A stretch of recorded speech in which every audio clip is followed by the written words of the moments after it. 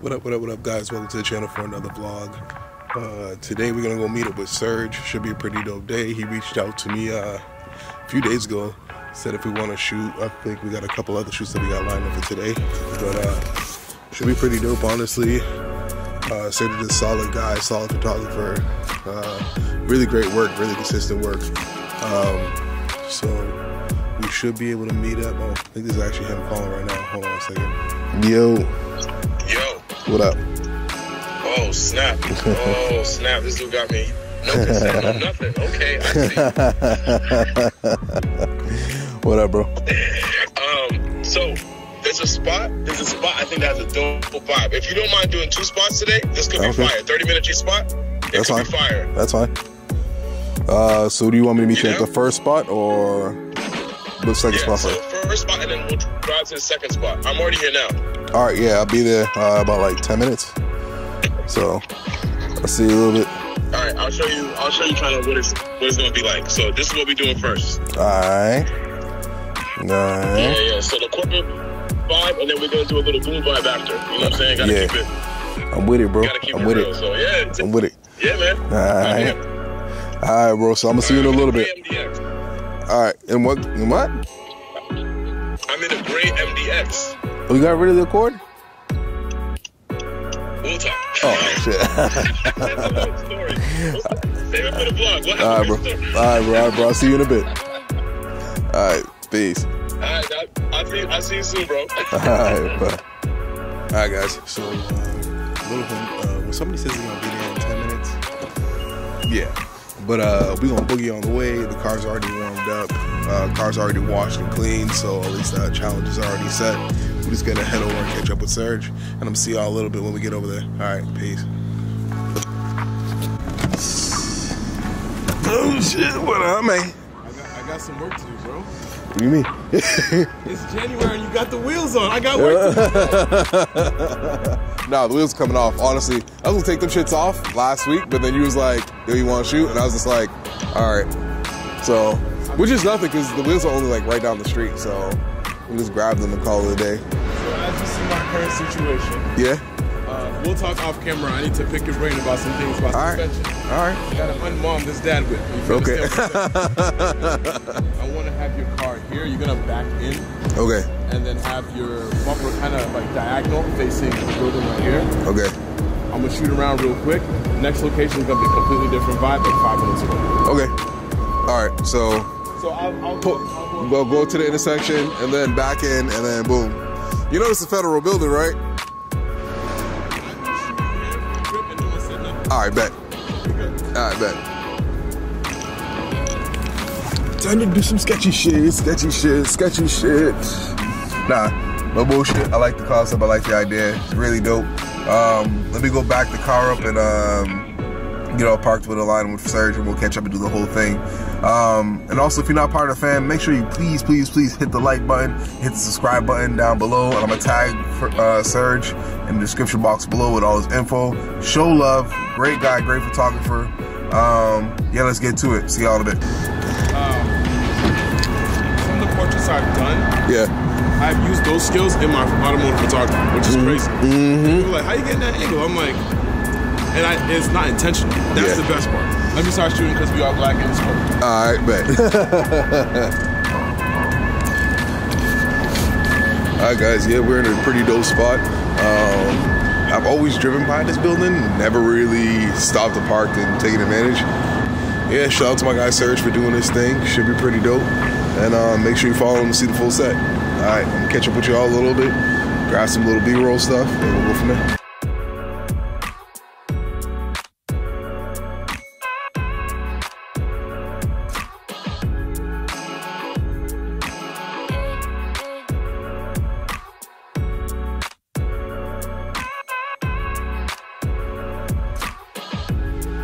I'm done, bro.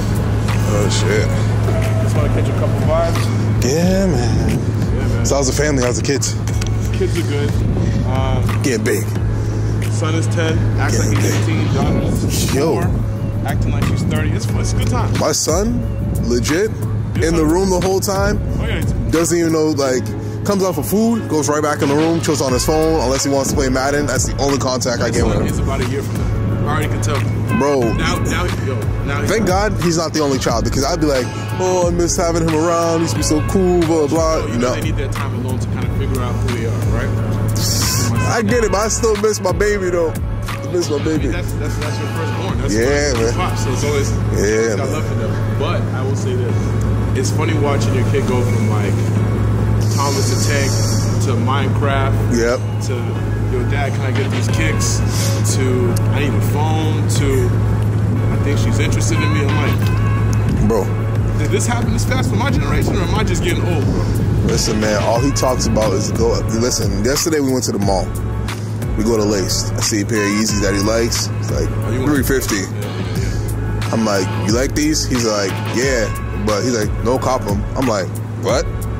He's like, hold on 1 second. Opens up his phone. Boom, boom, boom. He's like, let's go. I said, let's go. All right, we leave. He's like, yo, dad, on GOAT, them sneakers is $117. Them niggas is bugging. I was just like, yo. How proud are you? Because you're like, yo, I'm about to save you. Like, yo, I was so proud because any other kid would be like, I want it, I want it, I want it. And think that, oh yeah, the fact that he could brag about the price tag he spent $350 on them is what he cares about. But he's smart because now he sees that same kid. Now he's also too smart because he'll see, okay, my dad's about to drop $350. I'm cop these for $117. The rest of that change is mine. You know how it was first? You go to the corner store, your mom slides you $5 to get that thing of oil. All right, cool. That thing of oil was only $350. But until she says, yo, where's my $1.50 back? So I think what happens is for us, it was just on a lower dollar amount. Obviously, inflation, everything like that. Back in the day, a teeny was 25 cents. And then he goes, what's a teeny? I'm like, all right, we're done talking. Yeah, but you know, you kind of show your age.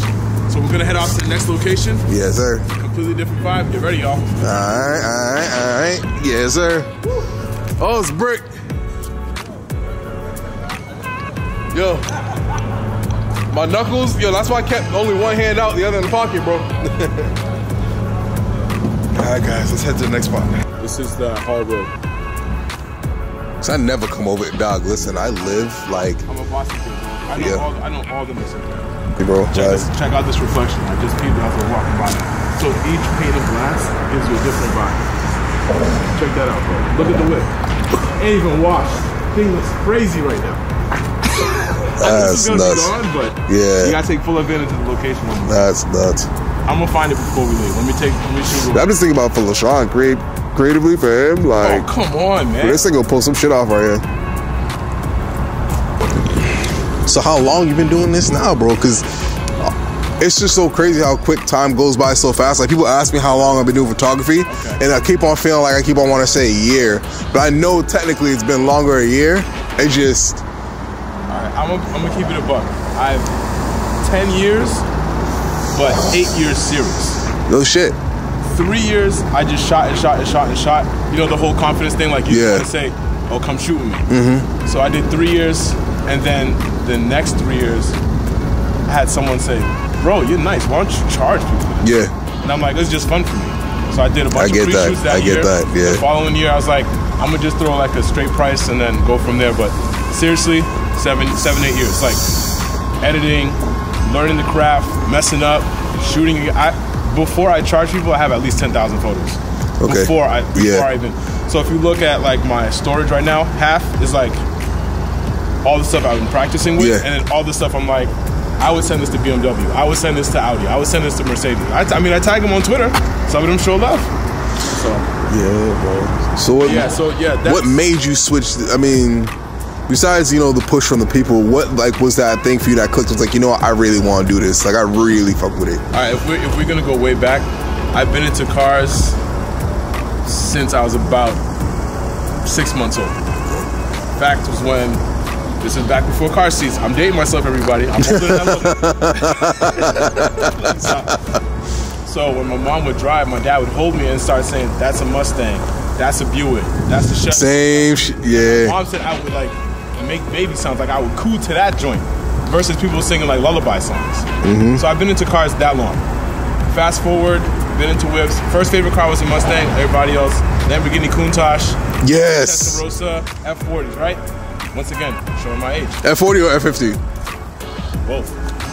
I'm a Ferrari guy because of the motors, but I'm a Lambo guy because of the body. They just it's just kind of like iPhone and Android. They get together, it's a wrap. Yeah. But it'll never happen in capitalism. Got into photography because I've always been creative. I just didn't have the right outlet. Yeah. And then I realized like this is basically painting with pixels. Here we are, 2023. That shit's crazy, bro. Yeah, man. So have you gone back and seen some of your first? Because I've done it, and I was like, damn, bro. Everybody was telling me my shit's fire, my shit's fire, and I'm like, clarity tool is up, contrast is up. Like, honestly, I was gonna do a vlog of going back to my earlier photos, bro, and I was just like, oh man. I was forced to do that the other day because you know how you take so many photos you don't realize, and I'm looking at like a terabyte, and I'm like, wait, half of this is me? Just Redline, not the kids, not anything else. So I had to go buy storage. Bought a storage, bro. I'm like going through photos, like I'm moving files. This is like a month project. I already know. I've already put in like 6 days. So I got another like 26 to go. Oh man. Y'all set the standard, so I'm just like I said, I'm just trying to keep up. I'm getting off the bench soon. You know what I mean? So what's crazy is that. Oh, this is not even my whip. I'm about to put this on. That's about to be a new cover photo. On my phone. That's gonna be a new cover photo, bro. I'm not even gonna lie. I'm not even gonna lie. Oh man. Butterfly and the wilderness type stuff. Woo! Alright. I'm not the only photographer. Nah? No, my younger brother Ralph, he's nasty when it comes to portraits.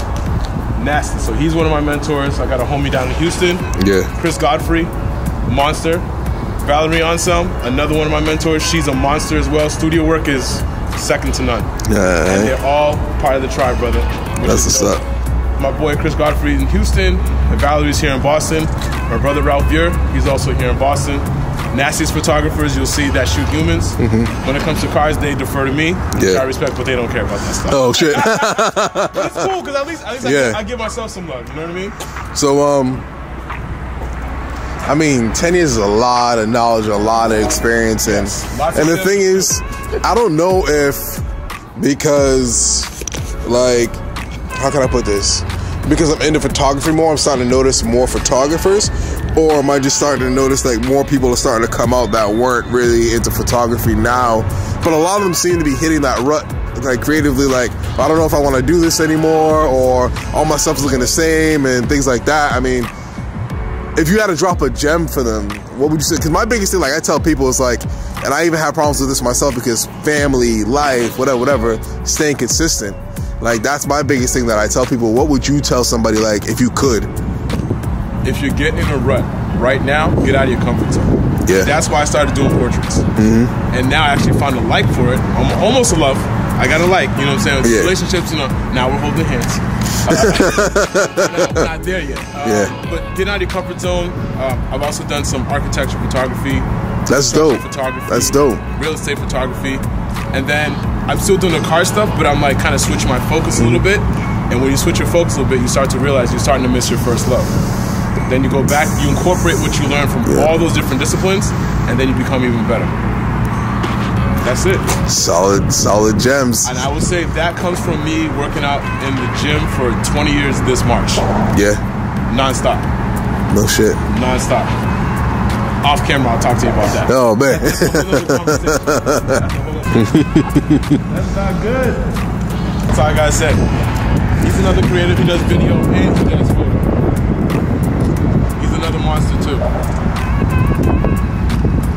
So it's good to have people you can kind of let people critique your work and have them be honest. Yeah, because trust me, I went through that where it was, yo, shit's fire, shit's fire, shit's fire, shit's fire, shit's fire, and I'm like, all right, bump up the whites next time. Yeah, bro. You know that goes far because you're like, I didn't see that. And then your next photo, great. That's why a majority of like when I first started, when I looked on YouTube, everybody was like, shoot during golden hours, shoot during this, shoot during that. You don't learn nothing from shooting in the perfect time all the time. Like, so I used to be out here, bro. Ask LaShawn, yo, December, January, February, snow, 12 degrees outside and at night and raining. Like, that's my weak point. Yeah. this year I'm being intentional about shooting at night. Yeah. That's my thing. I learned so much, like for golden hours easy. Cause lighting and exposure and all that stuff like that, like that and rollers. Yeah. Nights and rollers. Those are the two I need to work on.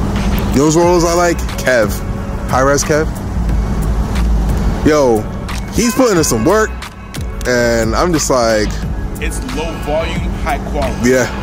So my goals, I'm extremely high volume. Last year I did 72 automotive shoots.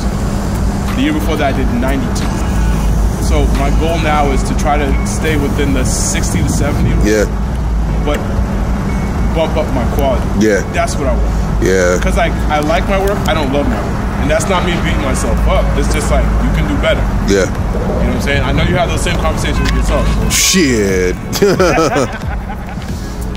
can do better. Let me get some of my own views. It's hard. It's like, I wish I could take the credit and say I'm my own biggest critique, but I'm really not, bro. Because when I got into this shit, yo, and I tell everybody I get this thing where it's credit's due, LaShawn.